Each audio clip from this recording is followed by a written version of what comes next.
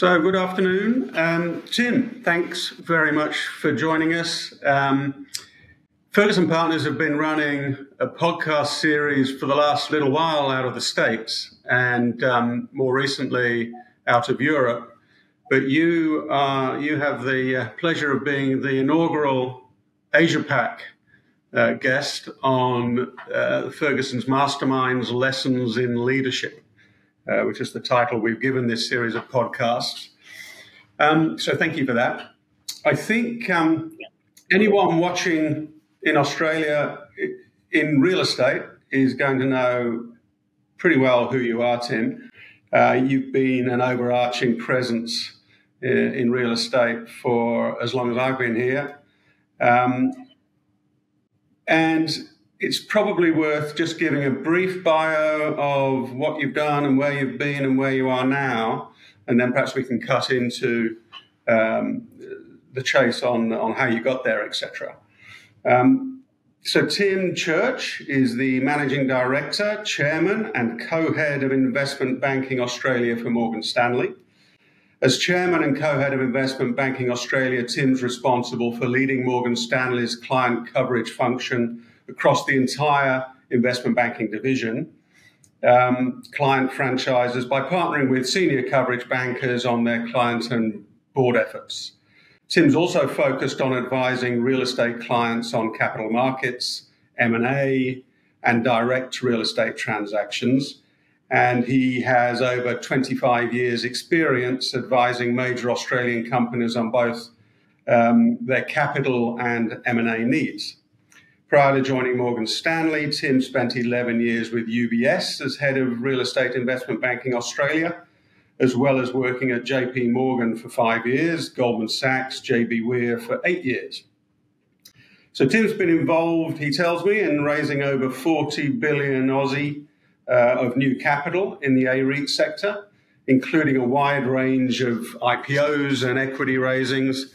And he's also advised on major real estate M&A transactions, including Crown Resorts takeover by Blackstone, Westfield's $33 billion takeover by Unibail Rodamco, and Federation Centre's $11 billion merger with Novium Property Group. In addition to a large number of listed entities, Tim has also been involved in over 18 billion of real estate trade sales and sale and leaseback transactions. Perhaps an area we will get into shortly is prior to his role within investment banking, Tim built up over a decade's experience in direct property. 8 years were spent with CBREs as an associate director of valuations, where Tim valued many of Australia's largest investment properties and portfolios. So an area you and I share in our early days.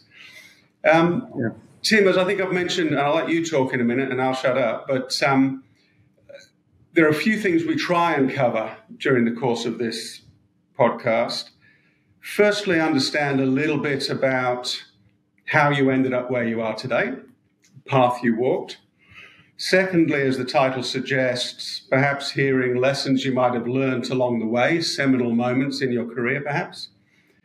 Third, the state of the market today. I think we'd be remiss if we didn't touch on what is a very interesting time in the market. And then perhaps as a wrap-up, look at how you see things perhaps in the future for the guys and girls coming up through the ranks today and how things might be different for them. So let me start by throwing to you to say, how does a Swan Hill boy, a Victorian cadet valuer, a vocal Collingwood supporter, get to be one of the most dominant figures in Australian real estate? Yeah, well, thanks for that, Matt, and thanks for that very kind introduction and the opportunity to be part of the Ferguson Partners podcast series.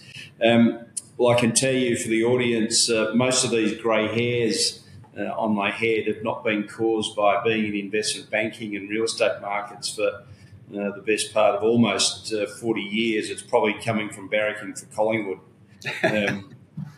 A great football team that's been in more grand finals than anyone else, but 44 of them, in fact, but only won 15.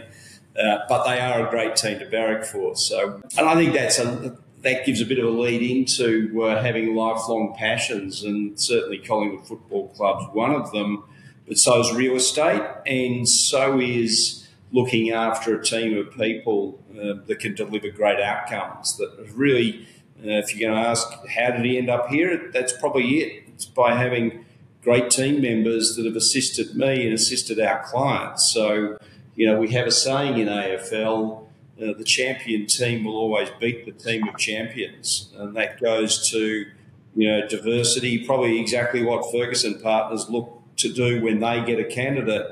Are they a good team player? I don't think there's any industry, whether it's investment banking, making widgets, doing a whole range of different things, where being a team player is probably one of the most valuable attributes you can have. So, look, it's been a great journey for me. I walk into work each day enthused. That doesn't mean every day is an easy day, but I genuinely come to work loving what I do. And a lot of that is having great experience. There's no question. The older you get, I think the better you get. And I think, you've alluded to it, Matt. In difficult times, it's really important to have sage advice going to our clients, and that only comes through from being through cycles. And cycles. We've had a long period. I call it in real estate, where we've had the Reserve Bank governors over the years cutting interest rates from very high levels as they were when we took out our first mortgage when I was married, when I met my wife and got married, which was a long time ago. Interest rates were 17.5%. Remember it well. Very painful. Yeah. Very painful. And, lo and behold, with the onset of the pandemic, central banks around the world moved to 0.1%, or zero in some instances. In fact, we've seen negative rates in some of the European countries. So I've called that a period of downhill skiing, and we've been downhill skiing for a long time. That's actually pretty easy to get things to work when you've got near zero interest rates. But of course, we all know what's happened. We're normalising now. We're at the bottom of the chairlift. Our skis are off, the chairlift stopped, and we're walking up that slippery slope. But it's hard work. I see that as an opportunity. So, it has been a long journey. As you said, I started in direct real estate as a valuer, or as a chartered surveyor, as you would know it from your English days. Appraiser, if we're talking to my US colleagues. And that was a great foundation to understanding real estate as an asset class that I've used as a core of experience as I transitioned from direct real estate into listed real estate. And, and that journey started over 25 years ago, that I moved out of direct property. But it was a time when Australia was securitising its real estate. So a lot of the valuations I was doing back then were for IPOs, and it was those IPO valuations that actually got me into investment banking. First in research, where I was in charge of REIT research, but very shortly thereafter we had a spate of IPOs, and the firm I was working for had no real estate expertise in investment banking. And I made that transition into IB about 26 years ago. And it's been a very fruitful, real estate investment banking has been one of the most productive areas because Australians love real estate. As I said, we've got the most securitised real estate market in the world.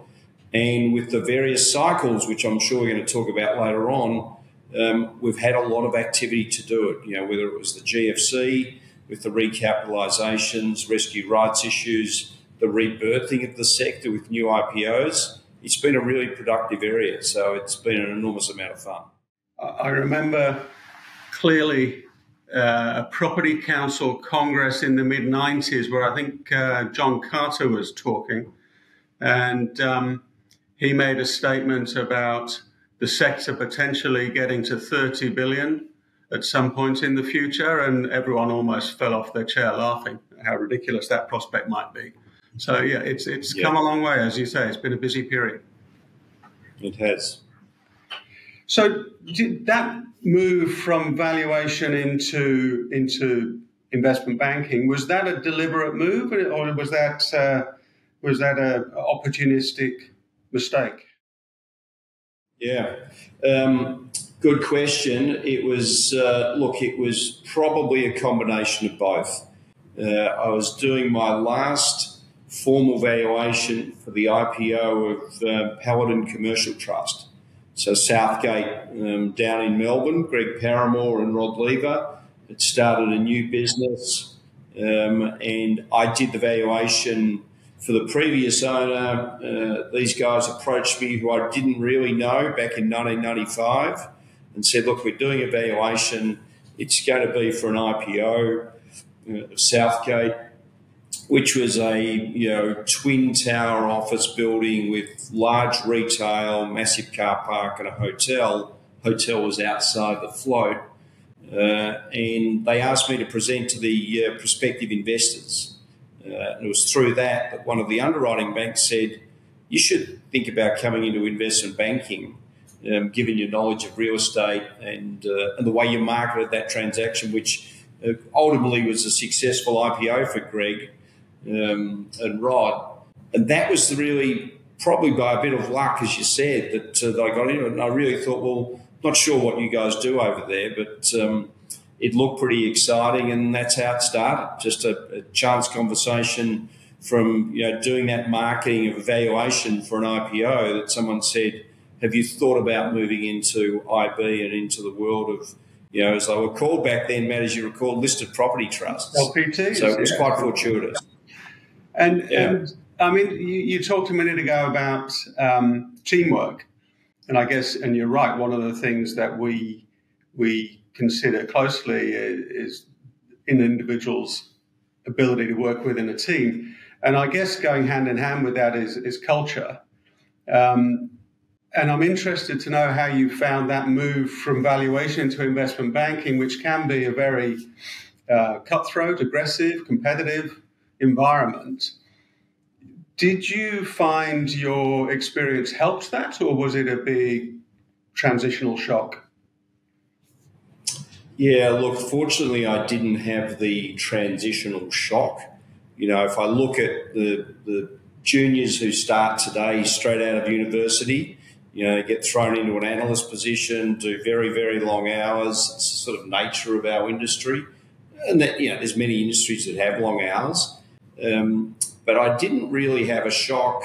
I guess I was fortunate coming in at a relatively senior level into it, and very shortly establishing a pretty sound business where there was a real need to have competitors in the space. There was one very dominant bank, and we just came up with good ideas. And my approach to it was look at the property fundamentals.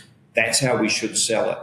Whereas a lot of my competitors at the time wanted to make it as easy as possible for the underlying underwriters, not looking after the client. And the biggest IPO of the time was Commonwealth Property Office Fund, where the Commonwealth Bank, Australia's largest bank and a top 5 company in Australia, decided to sell off their direct real estate portfolio of largely office buildings anchored by the Commonwealth Bank.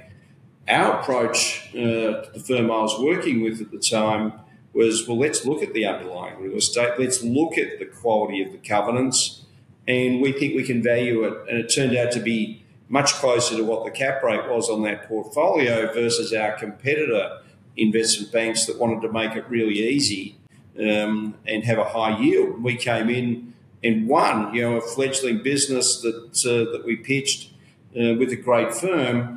The biggest IPO in REIT history at the time.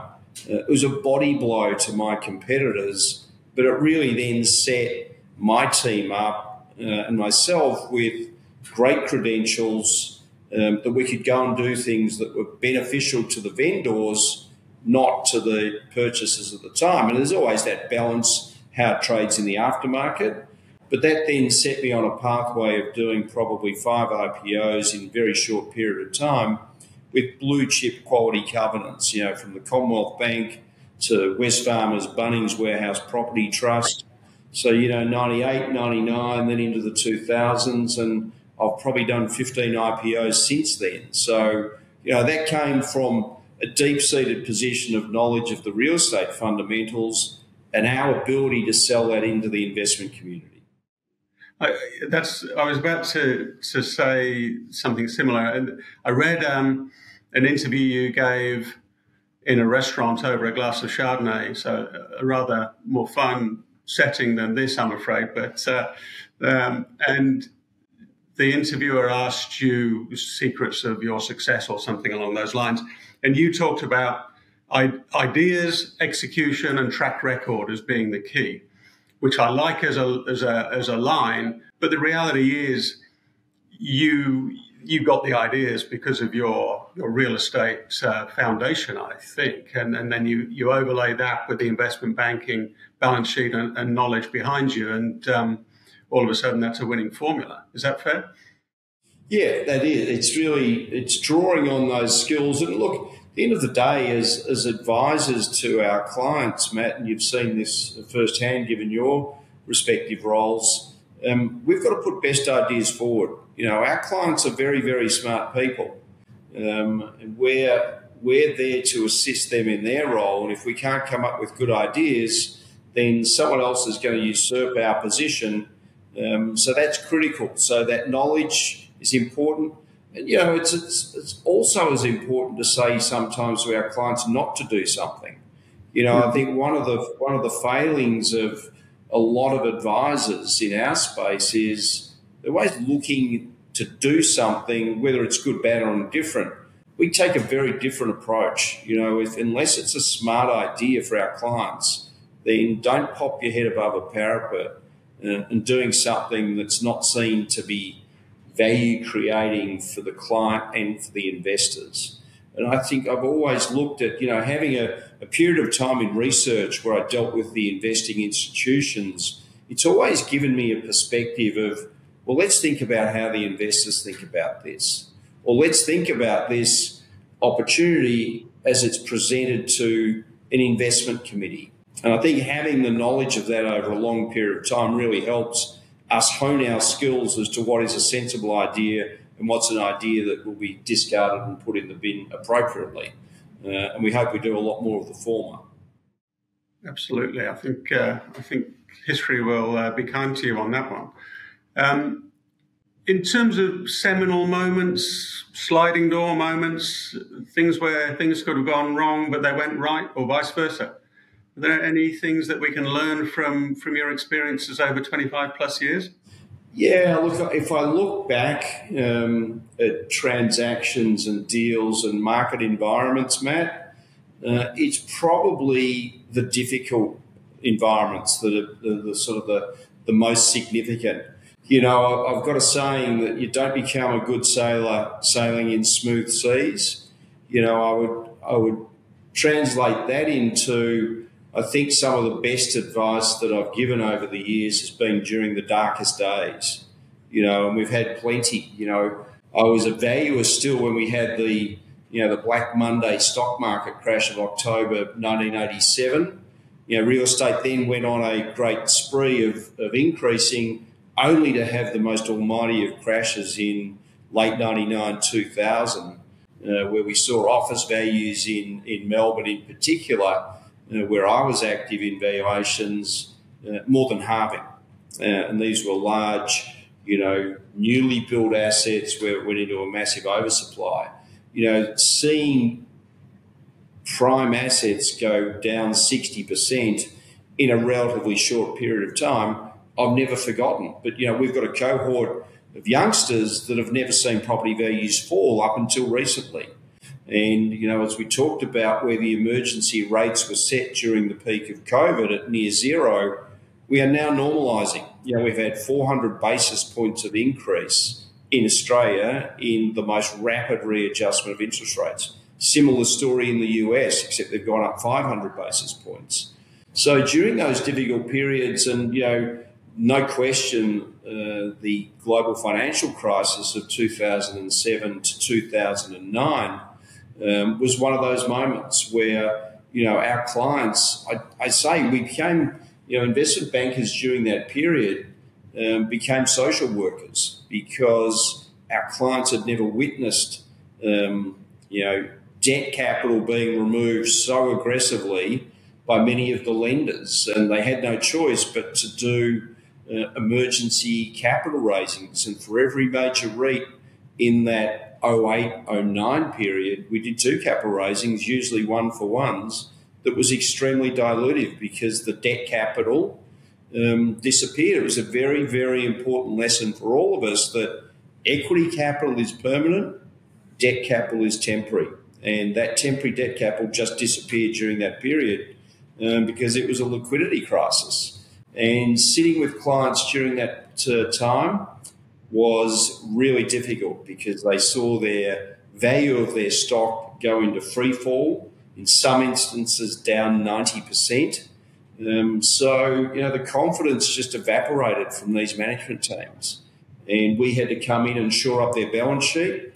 So it was some of the most productive times that we've ever had from a banking perspective. But I think, socially, it was some of the most important times where you created lifelong bonds. And a lot of those clients that we assisted are still our clients today, which is, I think, great testament to sound advice and longevity. Absolutely.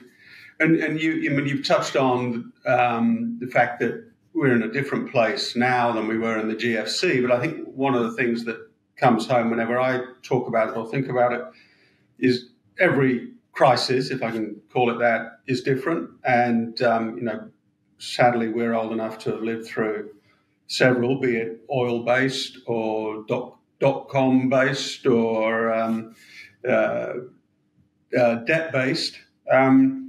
We've come on the back of a pandemic, which I'm pretty sure I never dreamt might be a thing, on the back of geopolitical changes and all sorts of things, all sorts of moving parts which make this a bit different to any other we've seen. But how do you see that with your crystal ball? How do you see that sort of playing out, and how do you see that impacting on the way our industry will change going forward? Yeah, look, there is no shortage of challenges and cycles that we've got to deal with. And, I think the normalisation of interest rates at the speed at which it's occurred is certainly a big feature of how we're coming to adjust. The pandemic has thrown up something now that is on everybody's lips, and it's, the impact of work from home and what that impact is having on offices. As you can see, it's hard to see, but I am sitting in our office here at Morgan Stanley. Me too. We're here as well. Yeah, good. I noticed that, Matt, which is terrific. Yeah, I don't have a banner at home, just so everyone knows. That only stays in the office. Yeah, well, I'm very pleased you're in the office. It's good for a lot of our clients. And look, investment banking is very much a work in the office.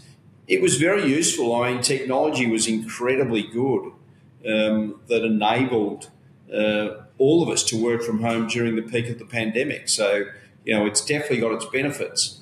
I do worry about people that want to work from home permanently, just from a mental health, social interaction, but it looks like it's structural, not cyclical. So I think that's something our clients are going to have to deal with, particularly our clients that have got large portfolios of office buildings. I think there's no question at the margin it's going to have an impact. I think it's going to be a net reduction, but I don't think it's the end of the CBDs. I think, humans are social beasts. Interaction is incredibly important. And I know for our junior team members, we strongly encourage them to be in the office because we work in a team-based environment. And it's much better for their careers. Having said that, one thing that won't change is workplace flexibility. And I think about it, when my wife and I were both, working with 3 young children, it was incredibly challenging. Particularly, we moved from Melbourne to Sydney, had no family infrastructure up here. And unless you had a nanny or, family support, which didn't exist for us, mornings and evenings were difficult. Now what we've got is a much more flexible workplace environment that is hugely beneficial, particularly for young working families and young couples who've both got kids. And generally, most of them have got professional careers. So it's it's great that we've got that flexibility, but that is going to be a structural change, I think, the work from home phenomenon that will definitely have impacts on real estate. Then, we've got what everyone talks about at the moment, which is artificial intelligence and the impact that's going to have.